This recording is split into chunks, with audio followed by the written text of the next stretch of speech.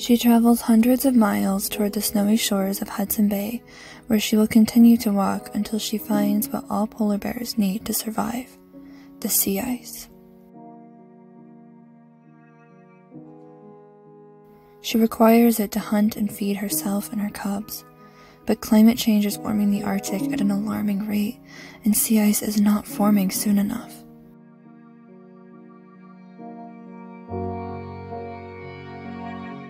She stops at the edge of the coast and slips from a summer fast into starvation.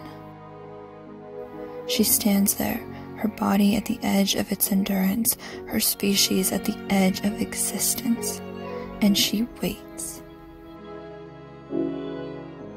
Unless we act now on the climate crisis, the polar bear population will plummet by more than 2/3 in the next 30 years. Climate change is real.